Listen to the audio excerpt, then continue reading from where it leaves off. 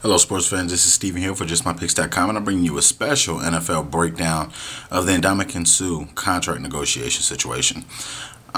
Since Ndamukong Suh was drafted to the Detroit Lions, we've seen a lot of good things out of him.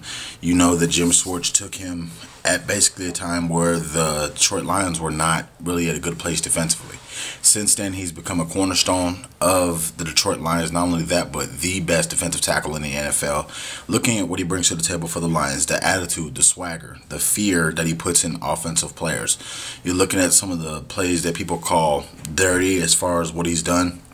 You have to look at the grand scheme of things of what he brings. He brings a new attitude. He brings the non-stop motor that you're looking for in a defensive lineman. Not only what you need to build a team around defense, but the attitude you want. The Detroit Lions would be stupid to let him walk away, let alone try to trade him. Because he does have a high salary cap number, it will be hard to get that down as far as restructuring a contract. Also, we've seen the Detroit Lions part ways with several good players that they needed potentially to go on and make a Super Bowl run when they don't have the money to do that. But the good thing about it, the NFL draft is coming up. They do have a pick where they can use offense, and they can use some of that money to restructure Ndamukong Suh or re-sign him to a longer term deal. Suh has to take a hometown discount.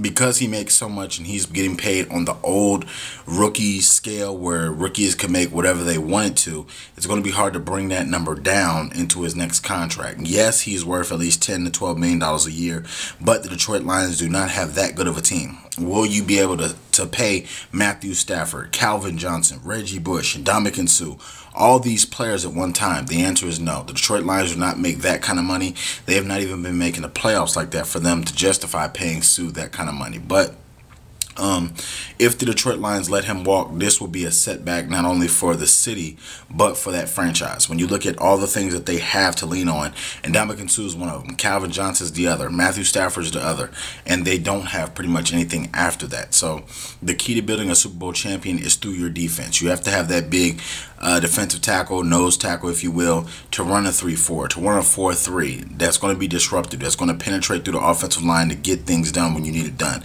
to get pass rush each and every play. The guy plays with reckless abandonment, and he leaves it all on the field. A lot of people say that he's dirty, but at the end of the day, would you want Suh on your team or against your team?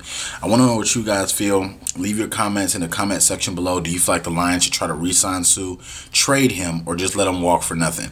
Give me your reasons in the comment section below. Don't forget to hit that red subscribe button in the corner. Subscribe. YouTube.com/JustMyPicksTV. Also, follow me on Twitter at JustMyPicksTV.